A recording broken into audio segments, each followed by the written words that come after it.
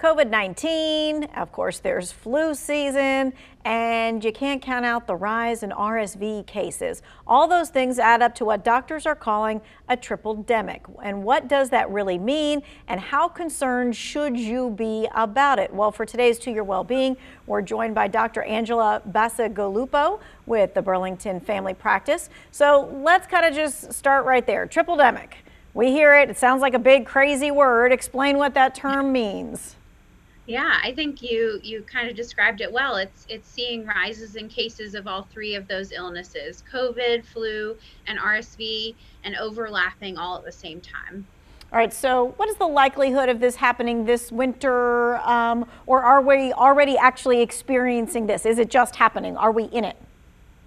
Yeah, we're already seeing rises in all three of those illnesses. So, of course, COVID has never gone away. We continue to see COVID cases in our patients regularly, and we are expecting another surge of that later this winter.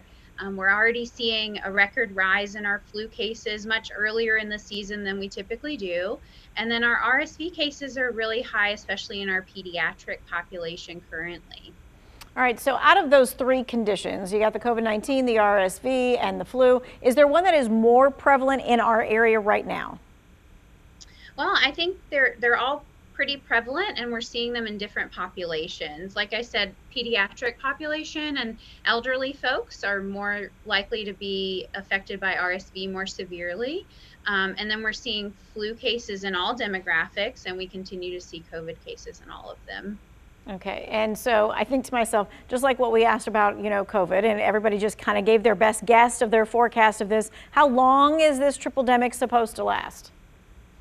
Yeah, and you're right, it's all best guess based on models and things like that, but current models are looking like we'll see this throughout our typical flu season. So RSV and flu season have always overlapped, and that's typically October, November through March, April, sometimes May, depends. So most of the fall and winter. All right, so we're going to continue talking about this tripledemic. What do we do about it? We're all going to be getting together in 10 days. What kinds of things can we do to keep the exposure down and so that we don't all come back in December being sick? We're going to take a quick break, and we'll be back with the good doctor in just a minute.